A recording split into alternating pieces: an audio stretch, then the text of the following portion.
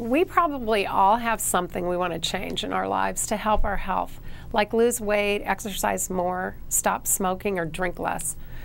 Mindfulness is a useful tool for doing just that.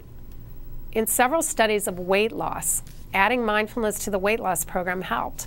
In one study, people practicing mindfulness lost 5 pounds more over a 4-month period than those without it. But it only worked if people practiced over the 4-month period. If they stopped short, there was no weight loss difference. And those that practiced mindfulness exercised more and binged less.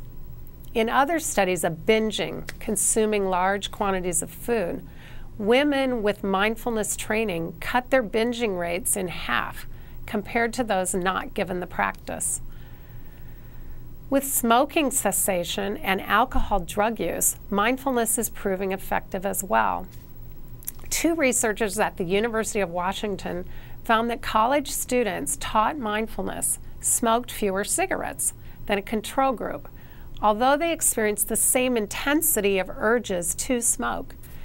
And in a study of alcohol use, people given mindfulness in addition to AA and typical treatments had lower rates of substance use than those not given the program.